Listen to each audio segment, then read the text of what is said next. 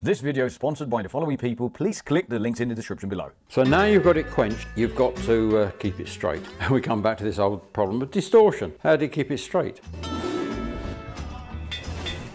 The method I use, which works well, and if anybody wants to try it, just phone me and I'll try and help you through it if it will work in your situation. You've got to quench it enough. The critical time when you're quenching, you take carbon steel now. Stainless steel is different, but is the same, but the numbers are different. But take a piece of carbon steel. You're probably going to be around about 850 degrees. It could be down at 780, it could be up at 900, but let's call it 850 for average. Nearly all of them have got a critical point in the cooling. So you put it into the oil, and now that piece of steel starts quenching quite quickly because you've got the right grade of oil, it's ripping the heat out of that hot piece of metal. You've got a critical point that's around about 600 degrees. So we have a little curve. You can actually get a graph, a triple T diagram, a time temperature transformation diagram, and each steel has one relevant to itself and its time and temperature, or temperature's up there, time's down the bottom, and you see a curve, and it will tell you if your cooling rate is such and such, you will get this structure formed in the steel. If you cool it too slowly, you get structures that you don't want. If you cool it fast enough, you'll get pure martensite, which is what you do want. And we have what we call in here, it's about 600 degrees. So there's always a critical point. At 600 degrees, you need to cool from your hardening temperature, and you put it into the oil, you've got to get below 600 degrees within a set period of time. For something like a 1080 steel, that might be 1, 2, 3, 4 seconds. It depends on how thick well, depends on how thick your steel is. That determines how quickly it cools. But it's around about that time period. If it's a high-end stainless steel, that might be several minutes before you've got to get down below that. I think the general rule that I've heard bandied about for averages on stainless steels is get it below 600 within 2 minutes. So therefore you can air harden it. You can slap stainless steel between 2 steel plates or 2 aluminium plates. That'll cool it down plenty quick enough. That kind of quenching works well. On the carbon steels it's a bit more different. So what I do, I quench it into oil until I know it's down well below that, the knee as we call it, so well below 600 degrees. And it's very simple. A piece of oil sitting on a piece of hot metal will automatically ignite. And if any of you watch Forged in Fire, you'll know how those guys love to make their oil catch fire while they're quenching their steel. But if that oil will auto ignite at about 450 degrees. So if I lift my blade out of the oil and it doesn't catch fire, it is below 450 degrees. At that point, that piece of metal is still soft as anything. It's cooling down,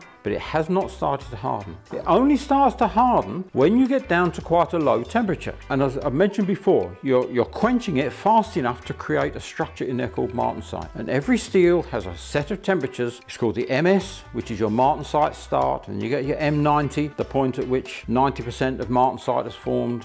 M50, 50% of it is transformed to martensite, and this is all as it's cooling down. So it starts at the MS when the martensite starts, and you get the M10, M50, M90. MF is when you get the finish. Most carbon steels don't have an MS above about 250, 280 degrees. So if you can catch that piece of steel between 450 and say 250 and get it into a clamp and force it flat, you then got more time for it to cool down. It doesn't matter if it cools down a bit slow. It can now take another 30 seconds, 50 seconds, a minute, 2 minutes to cool right down. So the procedure we use here, Clarke knives with our heat treatment service, is we partially quench till we're into this safe zone between 450 and 250, quickly whip it out, smack it into a pneumatic press it flat, and let the hardening process finish. We get the right hardnesses, we've got the right equipment here to test the hardness with, and generally that takes all the bending out. And I tell you now, sometimes I put knives into my press, they've come out of the hardening furnace, they've gone into that furnace dead straight. I lay them in that press and they can be bent up 5mm at each end, particularly some of the stainless steels that I know come in from overseas on a coil. But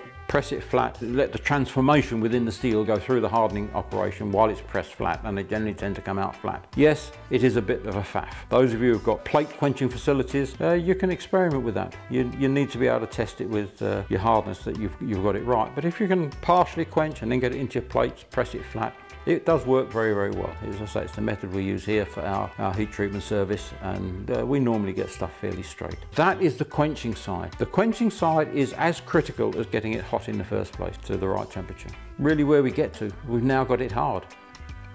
If you enjoyed this heat treatment series with Graham Clarke, please hit that like button. Comment below if you would like to see Graham talk about specific things about the heat treatment of your blades.